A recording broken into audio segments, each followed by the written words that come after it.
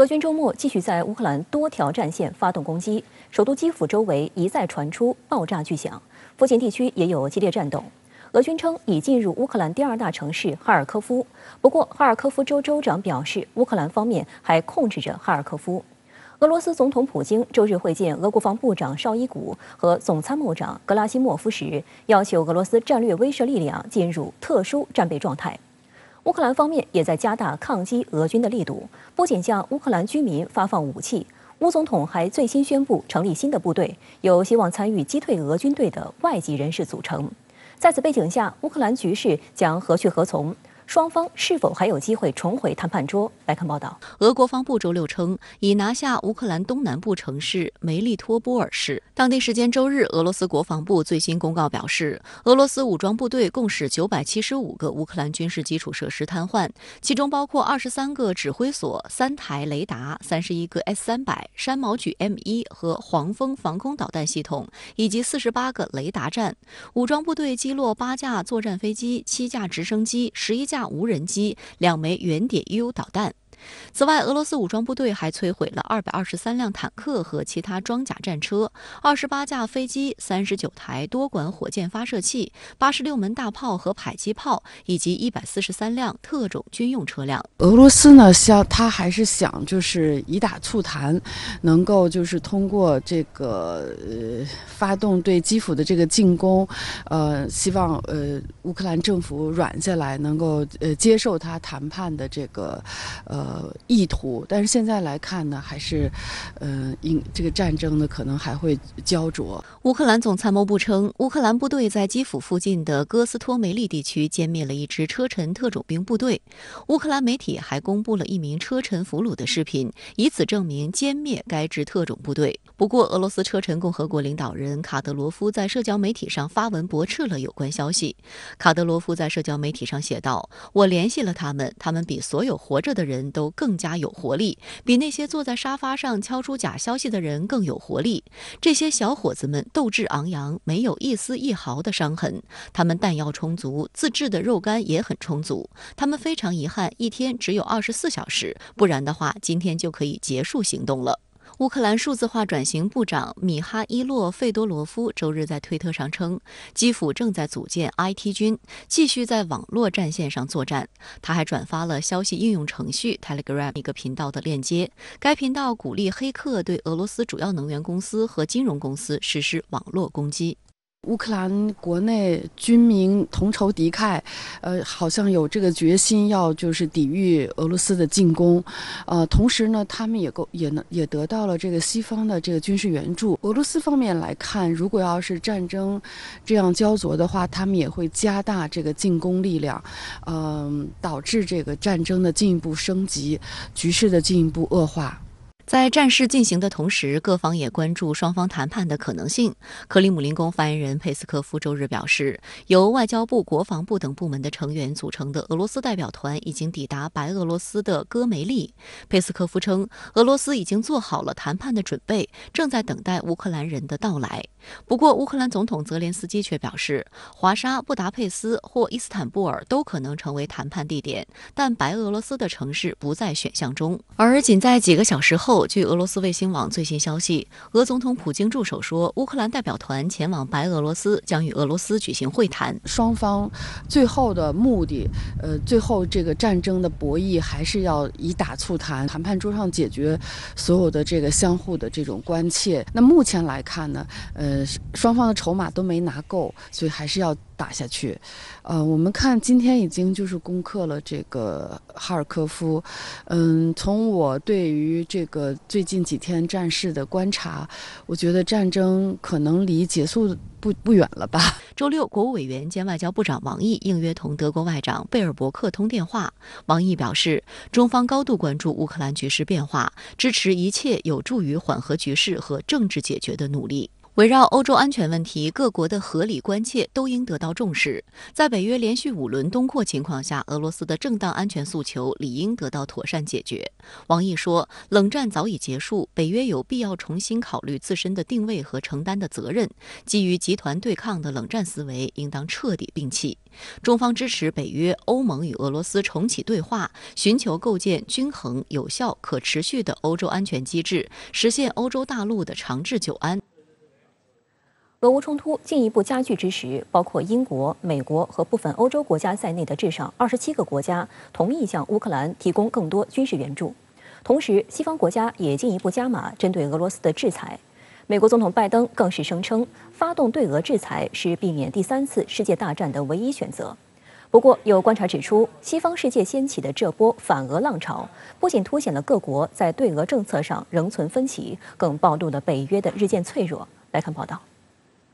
当地时间周六，美国总统拜登在就俄乌局势接受采访时声称，发动对俄制裁是避免第3次世界大战的唯一选择，并称他的目标是确保北约和欧盟保持一致。We've seen sanctions get imposed on Putin after Georgia in 2008, after Crimea in 2014, election hacking in 2016. Nothing like this, though. Look, you have 2 options. Start a third world war, go to war with Russia physically, or 2, make sure that a country that acts so contrary to international law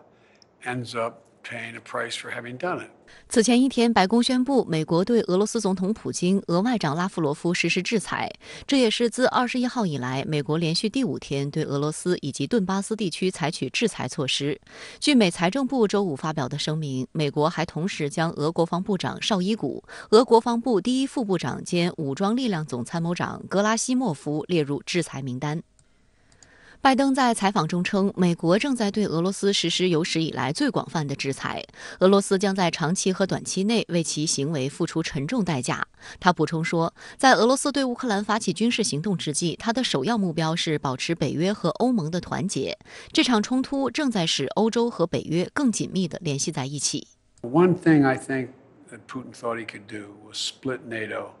creating a great aperture for him to be able to walk through. And that hasn't happened. We have to stay the course with the rest of our allies. And in the meantime, we're supplying defensive weaponry and economic assistance to Ukraine. And I think it's important that we stay the course. 同日，美国国务卿布林肯宣布，美国将提供价值3.5亿美元的武器援助，这是美国继2021年先后向乌方追加价值6000万美元和2亿美元的2批军事援助之后采取的进一步举措。自去年以来，美国向乌方提供的军事援助总价已超过10亿美元。其实从拜登的表述当中，我们会看到的，他实际上并不是示强，而是在解释当前美国对俄罗斯的政策。另外呢，还可以看到的是，美国在借机拉拢同盟体系的进一步的团结，既要让北约内部的盟友感觉到美国的强势，又要呢使北约盟友对美国放心，同样呢也要使国际社会更多的对美国产生一种所谓的向心力，对美国眼中的其他的战略对手在进行一些威慑。那同样呢，也在对俄罗斯进一步的来进行这种制裁上加码的信息的释放。与此同时，多方也表态将对乌克兰提供援助。当地时间周六，联合国秘书长古特雷斯与乌克兰总统泽连斯基通电话时表示，联合国将向乌克兰提供更多人道主义援助。同一天，英国首相约翰逊在访问牛津郡布莱兹诺顿皇家空军基地时表示，英国正在向乌克兰运送人道主义、军事和金融物资。法国总统马克龙周六再次主持召开防御委员会会议，商讨应对当前乌克兰局势。据爱丽舍宫稍早前消息，法国的主要目的是避免乌克兰政府的彻底垮台，并使得双方立即停火。此前一天，法国国民议会长费朗在国民议会表示，法国将向乌克兰提供3亿欧元的援助金，并准备向乌方提供所需的防御设备。法军方还表示，法方同时也正考虑向乌军援助进攻性武器装备。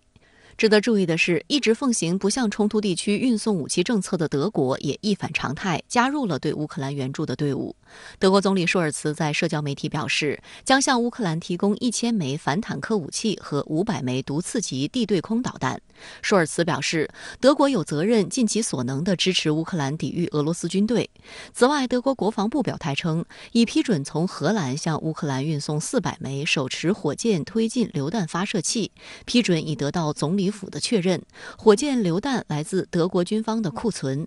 此前，柏林方面只向乌克兰提供了大约5000顶军用头盔和一家野战医院来帮助乌克兰抵御俄罗斯。这一做法遭到了德国盟国的嘲笑，也惹恼了乌克兰驻德国大使梅尔尼克。这位乌克兰外交官曾多次向德国求援，不光没有得到回应，还遭到德国的政客们的冷言相向。波兰媒体更介绍说，当梅尔尼克再次向德国方面求援时，德国的政客们居然说出：“你们乌克兰反正已经没有多少时间了，现在帮你们已经没有意义了。”以至于把很久没有哭过的他气得大声痛哭。此外，连日来梅尔尼克还多次在社交媒体发文，表示了对德国政府的不满，并讽刺德国虚伪。德国此前针对乌克兰的形势一直是与美国保持着相对的距离的，同时呢，在北约内部，在欧洲内部，很多国家对于德国也提出了不满。那么德国会计算是不是要为了自己的底线和坚持来损害德国在欧洲的长期的形象，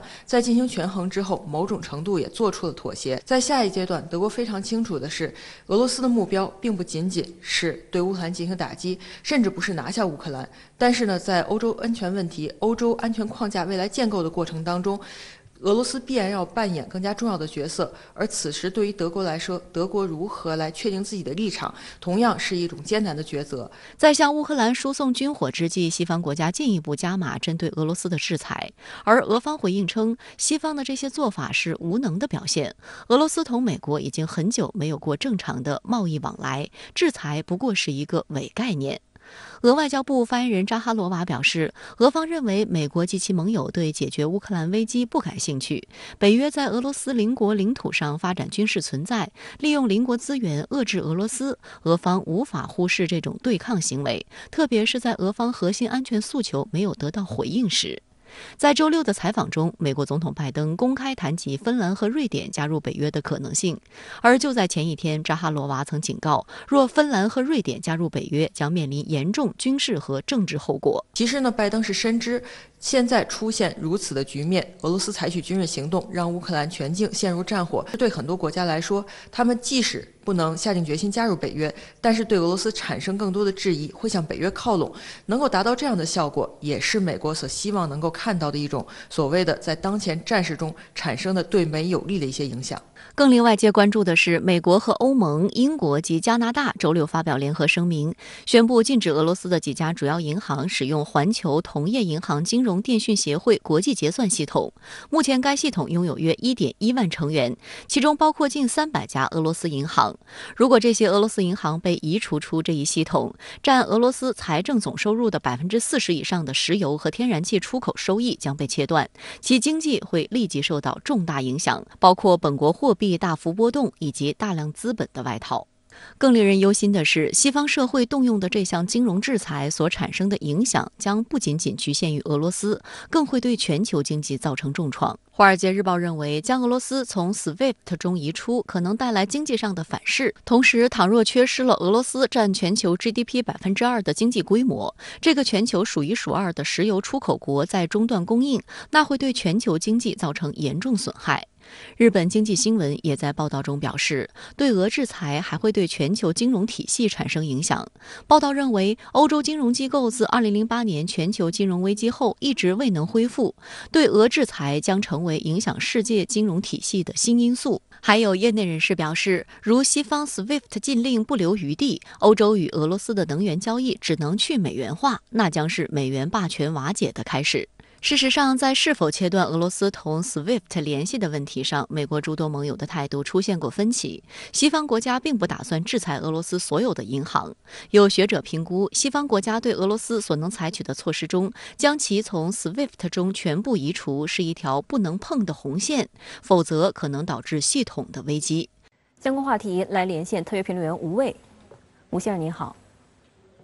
俄乌战争爆发已过72小时，战局似乎依然处于焦灼状态。那么您如何研判这个局面呢？时来成谶，战争爆发至今已过了72小时，这是一个关键节点，它往往意味着先期越境实施穿插作战的俄军机动兵力的进攻锋芒将会减弱，士兵的口粮、伤兵员后送、装备的油料、弹药都到了一个需要补给的时刻。这也当然意味着，此前3天尚未出现在乌克兰境内的几支俄军精锐力量，恐怕马上就要投入战斗了。随着俄军主力的现身，决定战争进程的关键战役马上打响。不少看客匆忙给出判断，说乌军成功粉碎了俄军头3天的凌厉攻势，速胜已无可能。但在我看来，这些判断并没有遵循军事的逻辑。乌克兰的领土面积比伊拉克大了许多，地理环境也比伊拉克更为复杂，指望3天结束战斗显然是不现实的。但这并不代表普京不希望速胜，只是莫斯科在乌克兰战局的几重自我矛盾制约了速胜目标的实现。首先是第一重矛盾，俄军从克里米亚半岛、东乌、白俄罗斯方向的东线和西线总共4个方向发起进攻。从进攻发起线倒推首长战役决心图，你会发现这可能是一次志在攻占乌克兰起码2/3领土的全面进攻。但随后关注局势发展的人们发现俄军虽然从多个方向发起进攻，但投入的兵力却相当有限。先遣部队撕开突破口后，俄军精锐主力并未接续投入战场，这完全不是俄军大纵深作战的风格。摆出了大开大合的阵势，却在兵力投入上显得保守，这在军事逻辑上完全无法解释。所以我认为，普京有着更深的政治考量，那就是他必须主动控制战争的烈度，希望摆出要打所谓摧枯拉朽歼灭战的阵势，吓跑基辅政权，以实现乌克兰政权在短期内更迭的目标。然而，泽连斯基似乎不为所动。我个人推测是北约如梦初醒的情报系统与战场监视给了他坚守的信心。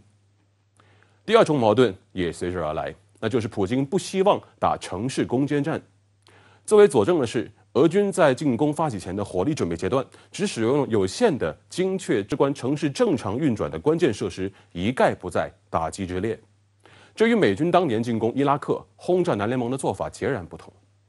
在遭遇有抵抗的城市时，俄军往往会留下一部分兵力在城市外围建立阵地对峙，其余机动兵力继续沿着公路向下一座城镇推进。俄军在开战的头2天里，师属集团军一级的重炮单位基本没怎么开火，甚至旅一级炮兵的弹药投射量都是有限的。这意味着普京并不希望围绕城镇打攻坚战，这会带来大量的无辜平民伤亡。而乌军也正是抓住了这一点，迅速放弃外围阵地，向城镇内退却。乌克兰军民无形中成了战争中的人质。这是一场围绕人心的博弈，一旦惨烈的巷战打响，即便俄军最终赢得全面的胜利，由莫斯科扶起来的基辅新政权恐怕也无从管制这个被血海深仇笼罩的国家。第3重矛盾也就显而易见了，俄军似乎在有针对性的围3缺1。俄军没有投入足够的兵力，以迅速实现在哈尔科夫以南、扎波罗热以北的对境会师目标。针对整个东乌战线上，乌军精锐力量的战略合围至今没有形成。我们甚至看到，俄军沿着亚速海沿岸对马里乌波尔实施东西对进，但马里乌波尔以北始终留有足够的空间让乌军实施撤退。这意味着俄军在尽可能避免乌军陷入重围、负隅顽抗的情况出现。然而，围3缺1的另一层用意也是在于将乌军从城市里驱赶出来，在毫无遮拦的交通线上、开阔地上进行点名式打击。此前，从赫尔松通往敖德萨的死亡公路已经证明了这一点。乌军何尝不明白，一旦他们放弃了城市的掩护，向基辅方向撤退，自己大概率会在公路上覆灭。以上3重矛盾描绘出了这场非典型战争的样貌。混合战争的本质不在于歼敌多少，而在于攻心为上。也正因为乌克兰在一定程度上守住了心理防线，头3天上演的不是一个所谓俄军攻势水银泻地、乌军防守寸土不让的激烈场面，而是一场俄军不想强攻、乌军不敢退却的尴尬对峙。然而，被束住一只手的俄军肯定会在这种局面里付出更大的伤亡，这也意味着普京最后的耐心正在丧失殆尽。上兵伐谋，其次伐交，其次伐兵，其下攻城。久劝不降后的结果必然是重炮开火。一旦莫斯科的政治目标无法实现，军事逻辑就会重新接管指挥权。更高效却也更血腥的战争形态恐怕即将上演。那么这场诡异的战争给大家带来了哪些值得深思的地方呢？关于俄罗斯主动开战，一度让许多学界大佬不会开战的预测翻了车。尽管大家都明白这是美国为首北约的一个阳谋，也就是不开打，北约就继续东扩；开打了，北约也事实上实现了东扩。但我发现国际上有大量的决策机构、智囊团体都对普京提出的谈判条件被美国晾在桌面上长达数月之久的事实选择性无视，甚少有人去剖析普京提出北约停止东扩这个近乎于斩断自己回旋空间的提议意味着什么。有人说美国总统成功预测了这场战争的爆发，而我却要说，拜登一直拒不回答普京的诉求，不正是希望这场战争爆发吗？因此，我反对国际舆论将板子都打在莫斯科身上的做法。北约并没有像此前承诺的那样做出迅速而一致的反应。美军做的第一件事情不是与乌克兰人民站在一起，而是扭头进入德国、意大利，与他们的基地站在一起。这是赤裸裸的欺骗、出卖了乌克兰人民。而此刻的拜登正开启他的度假之旅，从欧洲大量外逃的国际游资正在涌入华尔街。哪怕乌克兰洪水滔天，他在推特上发的第一条信息竟然是让我们一起祈祷。更值得我们思考的是，某种程度上，包括联合国在内的国际协调机制，在阻止此次战争爆发的进程中是完全失能的。国际舆论不希望一场战争爆发，却没有认真着手去解决造成战争爆发的问题。一个被挤压了20多年的巨大弹簧，你凭什么认为它不会反弹呢？到底是谁在放任这场危机的升级？又是谁去戳破了这个肿胀多年的脓包？当然，最值得我们思考的还在于，美西方在过去数年投喂给乌克兰的大量便携式防空导弹、单兵反坦克导弹，确实给俄军造成了一定伤亡。俄军不少先进的技术兵器确实被4两拨千斤了。由美英教官团灌输的所谓刺猬战术，极大影响了乌克兰军队依托城市防守、以市民为人质的战场决策。这种将战争血腥化、碎片化、游击化的战术，将极大迟滞战争的进程，为境外势力的介入创造了窗口期。另一方面，美西方许多国家周日发表联合声明，宣布对俄罗斯发起新一轮制裁，其中就包括禁止俄罗斯部分银行使用 SWIFT 支付系统。外界研判这是向俄罗斯投下金融核弹。那么，吴先生，您对此怎么看呢？自从2014年克里米亚危机以来，俄罗斯已经持续遭受西方经济制裁多年，国内经济形势长期低迷，甚至已经对内实现了所谓“狮子多不痒”的话语建构。俄罗斯民众对新一轮制裁的来临是有预期管理的。事实上，俄罗斯也一直在建设SWIFT 体系的替代品 SPFS。只是金融支付系统就像是我们日常使用的微软操作系统，当你可以使用的时候，你不会去考虑使用一个 Plan B； 当你无法使用的时候，你只能使用 Plan B。美西方的制裁让俄罗斯的替代系统获得了一次全面使用的机会，甚至会提醒更多面临或者正在遭受美国制裁的国家要加快类似替代系统的布局。我们更应该关注的是，当美西方把国际金融基础设施作为大国博弈的要挟工具时，我们该当如何？倘若这真的成为一个国家的某种命门，把持在列强手中，那是不是在未来的某个时刻，国家战略面临重要抉择关头，国家利益遭受重大威胁时，我们首先想到的是所谓退一步海阔天空呢？在俄罗斯面临北约战略挤压的30多年里，普京并非没有忍让，甚至在早期还对西方，尤其是欧洲，有过不切实际的幻想。那么结果又是如何呢？不是你不想退一步，而是对方得寸进尺。最讽刺的地方在于，美国总统拜登今天那句“我们的选择只有2个，要么制裁俄罗斯，要么第3次世界大战爆发”。我不在乎这位高龄总统平日里是否经常失言，但最起码这一次，他将美国人伪善而狡黠的一面展露无遗。好的，谢谢吴先生在线与我们分享您的观点，谢谢。美国一艘军舰周6穿越台湾海峡，并打开了船舶自动辨识系统信号。解放军东部战区指责美军挑衅举动，强调将坚决捍卫中国国家主权、安全和地区和平稳定。在俄乌冲突敏感之际，美舰过航台湾海峡到底有何盘算？李振广深入解读。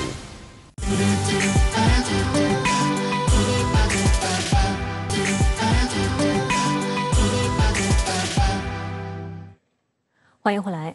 美国一艘军舰周六穿越台湾海峡，并打开了船舶自动辨识系统信号。解放军东部战区指责美军挑衅举动，强调将坚决捍卫中国国家主权安全和地区和平稳定。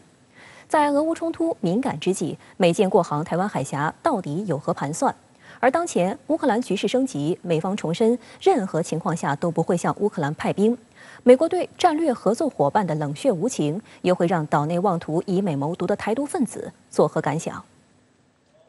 东部战区新闻发言人施毅陆军大校发表谈话表示，周六美约翰逊号导弹驱逐舰过航台湾海峡并公开炒作，中国人民解放军东部战区组织兵力对美舰过航行动全程跟监警戒。美实施此次挑衅行径，企图通过做一些姿态给台独势力撑腰打气，这既是虚伪的，也是徒劳的。战区部队随时保持高度戒备，坚决捍卫国家主权、安全和地区和平稳定。这是时隔2个月后，美国海军再度公开宣布通过台湾海峡。最近一次东部战区新闻发言人就美舰过航台湾海峡发表谈话，是在2021年的11月23号。当时美米利厄斯号导弹驱逐舰过航台湾海峡，中国人民解放军东部战区组织海空兵力全程抵近跟监警戒。军事专家分析指，美国这种作秀并无实质意义，只不过是在舆论上造势。但同时，这也表明，尽管美国一直高度关注乌克兰局势，但并没有放松在印太方向的动作。台湾联合报分析就指，约翰逊号选择在此时通过台湾海峡，并打开 AIS 信号，相当明显地传达了所谓挺台的立场。岛内媒体还借此炒作解放军飞机持续绕台的消息，称美约翰逊号导弹驱逐舰通过台海之际，解放军8架次军机周六日间进入西南空域。台空军公布的图片资料称，解放军2架次歼16战机、4架次歼11战机于当日由东沙岛东北方空域进入西南空域，飞行一小段距离后，即依相似路线飞离。至于2架次运8反潜机，则自所谓海峡中线以南空域进入西南空域深处，在依循相似航线飞返大陆内陆。台湾的这绿营的媒体他一直想把这个美国与中国的对抗，把美国这个军舰入过台湾海峡，算是对这个台湾当局的一种保护，是对大陆的对抗。但实际上呢，我觉得这是那个绿营或者民进党当局，它是一种就是拉虎皮扯大旗来给自己壮胆的一种表现。那实际上呢，就是说美国人是不是能够保护他们？我觉得这些台湾人心里他其实是很清楚的。连日来，俄乌冲突持续升温，战争消息也引发岛内舆论高度关注。台湾地区领导人蔡英文周五在社交媒体平台发文声称，严正谴责俄罗斯侵犯乌克兰，引发大批民众热烈讨论。有网友讽刺，这个故事告诉我们，千万别选会带来战争风险的政党和政治人物。中央广播电视总台台海之声海峡时评发文称，我们必须正告民进党当局该醒醒了，企图掩盖台湾是中国一部分的事实，以美谋独，必将落得悲惨下场。文章称，一直以来，民进党当局大搞以美谋独，对民众最大的利诱就是美国对台湾有所谓安全保证。然而，美国靠不住已成为世界共识。乌克兰危机、阿富汗撤军都无比清晰地证明，危机面前，美国绝不会拿自己的核心利益做赌注。如今，岛内越来越多人逐渐认识到，以美谋独就是台独分子一套自欺欺人的鬼把戏，本质是为一己私利、损害岛内民众福祉的政治操弄。香港疫情持续严峻，牵动着全国人民的心。面对病毒威胁，香港民众的处境究竟如何？在这样的非常时期，他们有怎样的非常感悟？深圳卫视直播港澳台栏目特别推出香港再战役系列报道，让香港市民用自己的亲身经历讲述与新冠病毒战斗的故事。香港青年杨雨田就在本轮疫情中不幸中招，目前正在居家隔离中。他对深圳卫视记者表示，所幸自己已经接种3针新冠疫苗，病情较轻。同时，他也呼吁香港市民尽快接种疫苗，积极抗疫。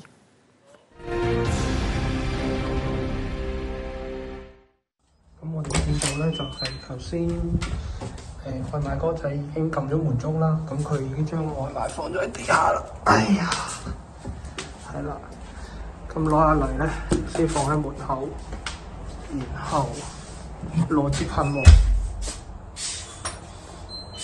消下毒先。再过几天，通过核酸检测确诊新冠肺炎的香港青年杨雨田就能结束居家隔离，与家人团聚。2月13号，杨雨田所在小区发现确诊病例，出于安全考虑，他即刻进行核酸检测，結果為陰性。但是當天回到家中，他就開始有感冒症狀出現。咁就開始有啲咳啦，有啲喉嚨痛咁樣。咁我就覺得應該普通感冒嚟嘅啫，冇咩事嘅。但到咗星期2呢，病情就開始進一步加劇啦。星期2晏晝開始呢，我就發高燒，最高試過燒到39度幾，接近40度。通過簡單的家庭治療後，楊雨田於2月16號再次進行核酸檢測，並於第二天收到核酸陽性的報告。好驚病毒會傳染我太太，因為嗰陣時其實新聞都有講啦，香港成個醫療體系佢人手非常之短缺嘅。好似我咁樣輕症嘅患者，即係話講緊有少少感冒發燒啊，冇出現呼吸困難嘅，其實公立醫院都係建議我哋翻屋企等候進一步通知嘅。咁好彩係因為呢排我哋準備搬屋啦，所以啱啱好就有一個新屋呢邊就可以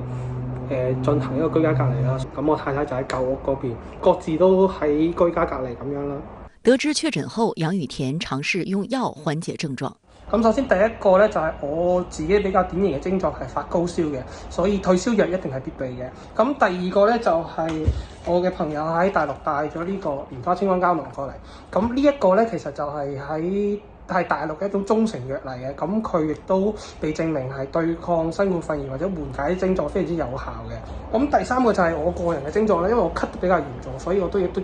備咗幸福止咳素。咁第4樣藥咧就係我同事推薦嘅，就係呢一個叫做葛根湯。咁我見到佢都係香港製造嘅，所以應該係各大藥房都有得賣嘅。我自己嘅感覺係其實而家新冠肺炎係並冇一個特效藥去治療嘅，所以其實我頭先介紹呢啲藥物咧，其實全部都係一個輔助嘅功能。最關鍵一樣嘢都係要提升自己嘅抵抗力同埋免疫力，咁樣先可以盡快好返。楊雨田在香港從事互聯網行業，身體好轉後，他已經開始用電腦遠程進行工作。楊雨田感嘆說，自己已經是比較幸運的了，還有地方可以自主隔離。其實呢啲就係香港嘅一啲 homeless， 佢哋都係無家可歸嘅。咁其實我覺得政府需要更加關心佢哋咯，因為佢哋比起我嚟講係更加需要幫手嘅，因為佢哋嘅居住環境係非常之差嘅。所以佢哋被感染嘅風險會更加高。楊雨田也用自身經歷呼籲香港市民盡快打疫苗，只有強化自身免疫力，才能戰勝病毒。一定要盡快打疫苗，如果冇打嘅呢，要第一時間去打要開始去打疫苗。內地嘅醫療團隊已經嚟到香港啦，協助我哋抗疫啦。咁我亦都相信喺之後當更加多嘅隔離設施起好，更加多嘅人手到位同埋藥品到埗之後呢，我哋香港嘅形勢或者係呢個疫情嘅情況呢，應該會進一步變好嘅。我亦都希望疫情可以盡快過去，亦都希望大家保護好自己，大家一齊同心抗疫，盡快渡過呢場難關啦。